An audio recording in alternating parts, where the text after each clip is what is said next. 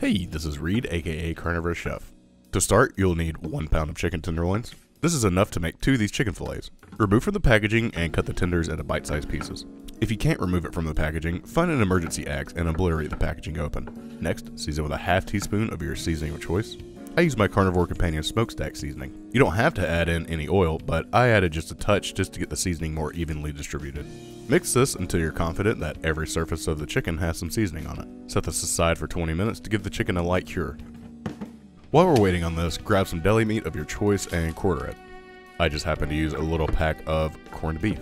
Unfortunately, separating the pieces is not an optional step unless you just really want giant pockets of deli meat. To assemble, you'll need a couple of skewers and some thick cut bacon. Okay, here's the mildly awkward part. Grab a small handful of your chicken in one hand and a few pieces of the deli meat with your other hand. We want to layer these together until roughly half of each has been used up. Compress it into a round disc as well as you can. And here's the part where you'll probably be skeptical about this holding together, but buckle up and get ready. Grab a strip of your bacon and tightly wrap it around the pile of chicken and skewer it all the way through. Pick it up and be amazed that it actually stays together. If it doesn't, you messed it up and you need to try it again. My instructions were obviously flawless. If you need some more time, I'll make another one while you try this again. Okay, it's finally time to cook these. I added just a touch of extra salt because I know my seasoning isn't the saltiest.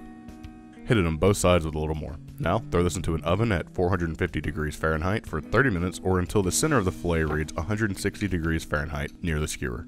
They look so damn good. While I'm taking this bite, why don't you hit that like and subscribe button for me? Maybe even check out this next video that's suggested for you. I bet you'll love it too.